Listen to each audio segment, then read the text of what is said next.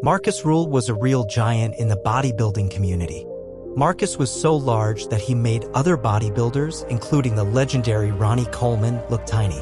However, despite his intense training, he was unable to achieve the ideal bodybuilder shape. His triceps failed to show off due to his large chest and biceps, and his legs, particularly his hamstrings and glutes, were too loose to support his 340 pounds. At the 2004 Olympia, Marcus Ruhl, known to fans as the German Freak, showed off his amazing size and took 5th place despite consuming an astounding 7,000 calories every day for 8 years.